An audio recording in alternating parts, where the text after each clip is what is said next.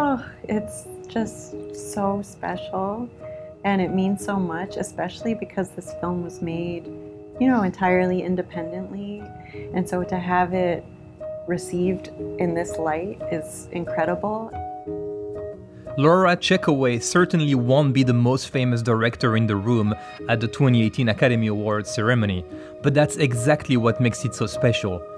Her second film, Edith+Eddie, is one of 5 contenders for Best Short Subject Documentary. She not only directed, produced and edited the film, but she also independently financed it with her fellow producers.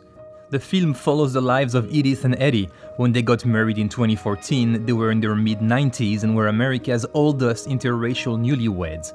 But a family feud threatens to tear them apart.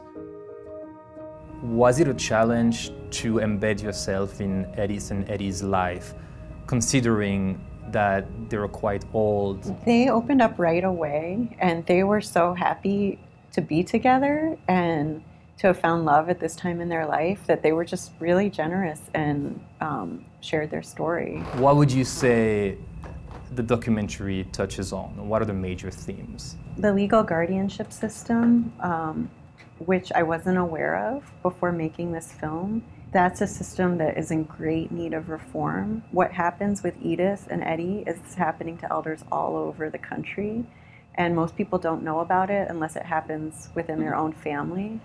The objective is to separate Mom and Eddie and me and put them into an institutional situation. If an elderly person hasn't arranged for a relative to take care of them should their cognitive abilities worsen, the state will appoint a guardian to take over their legal and financial decision. This is also the case for elders whose family guardians are in disagreement, as in Edith's story. Dad, the next one. It brings up elder rights, dignity, honor, and I think that, we live in a culture that often disregards some of the most vulnerable among us. There's a certain reverence or honor for elders that has been lost. People that have seen the film told us that this inspired them to go home and talk with their own families and loved ones. Although some would agree that court-appointed guardians can serve an important role in our society, critics of the system say there aren't enough safeguards against abuse. The National Association to Stop Guardian Abuse advocates for guardianship law reform. The group argues over the years that law has been misapplied, misused, and sometimes manipulated. The group also warned about the dangers associated with giving strangers total and absolute control of life, liberty, and property of their wards. One of the most powerful scenes in the documentary, when Edith is being chased from her own house. Such a traumatic scene. What I'm wondering is, what was your state of mind being there in that moment as a filmmaker? As a doc filmmaker, you go on this ride and it often takes you all sorts of places and on a lot of twists and turns. You just want to stay centered on what you're there to do and the work. And at the same time, these are people that we really care about. And so our hearts were breaking. We were standing outside in the rainstorm, and Corwin, who was running the sound, said that he was still picking up the audio, and he kept saying, "Eddie's amazing, Eddie's a hero." She lived here for all of her life to take care of this place and raise the children. You got a mother, haven't you? You'll remember this till your dying day. You will remember this until your dying day. You never know who you're going to be in any given moment until you're faced with certain experiences. And so who he was in that moment, it really shines through. And is Edith still alive?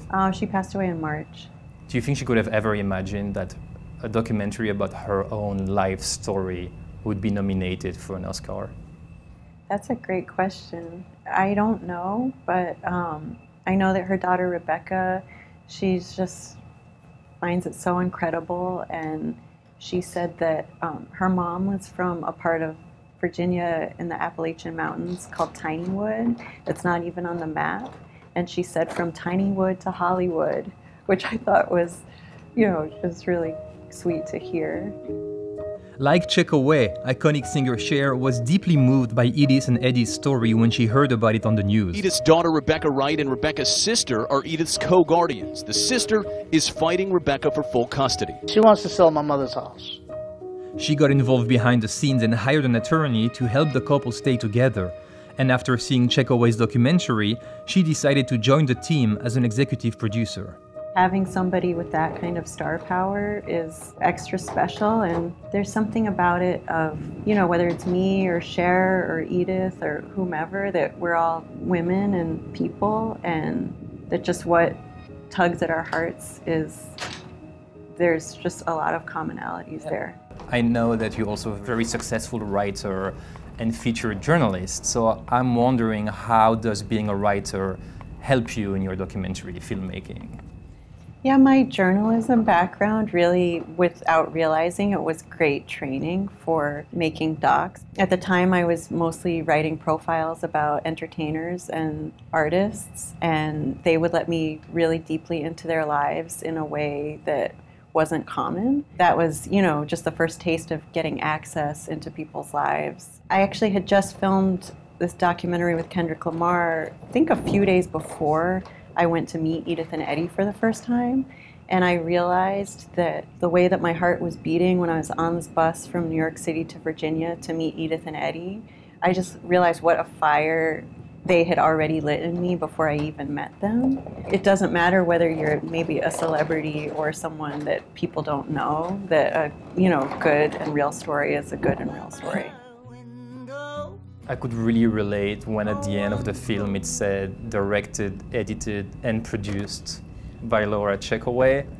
I could tell that you really had ownership of it in a way that's not always common when you think of the Oscars. Yeah, and that again, it just means so much more to be getting ready to be in that room. Going to the whole ceremony part, what's the one thing you're the most looking forward to?